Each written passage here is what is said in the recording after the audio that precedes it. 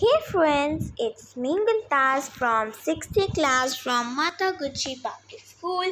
Here I am to tell you about my maths presentations. Let's get started.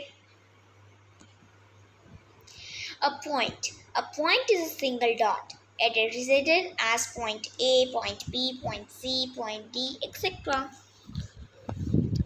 A ray. A ray can be extended from one side. It can be named like AB and upside a arrow.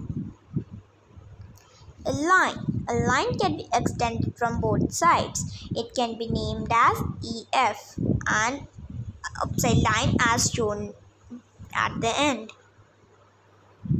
Line segment. It has fixed length. It can be written as QR and upside line segment. A line segment cannot be extended. Angle. A space which is measured in degrees. It can be named as angle ABC. This sign of angle is shown below. Thank you. Have a nice day.